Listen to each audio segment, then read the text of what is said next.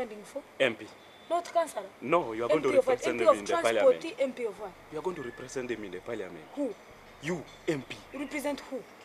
The community. Who? Which community is this? Mperere. Yeah. Oh, people of Mperere Karere, I greet you in the name of the country, Uganda. And if you vote me into power, my name is Kansiime Anne. You're going to have the privilege of a century. You're going to be the only constituency that has a beautiful MP, woman MP representative. Care for yourselves. Yeah, and I've noticed, if elected into power, I am going to make sure that I will solve your problem of unemployment. Because I've seen a lot of meanderers, people just being anyhow.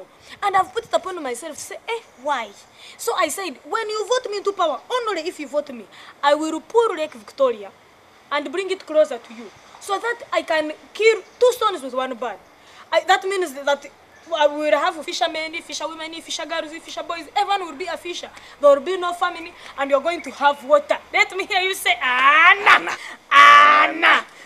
What that means? Yes, also, people of the village of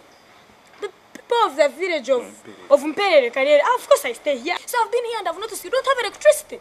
What a shame! What a shame! So I'm going to employ my engineers. If elected into power, vote wisely, vote wisely. If elected into power, I'm going to employ my engineers so that they pull down the sun a little closer, increase on the temperatures, and then also maybe see if we can prolong the days, the daytime.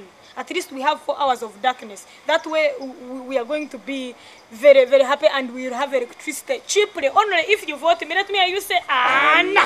Let me hear Anna. So people of Karere Mperere, while you are there waiting for Jesus to come soon and save you from all your troubles, I am here, Anna Kansiime, ready to save you all your troubles. At 1 cost, just to vote me into power and you shall never regret. Hey, I'm going to do it for you.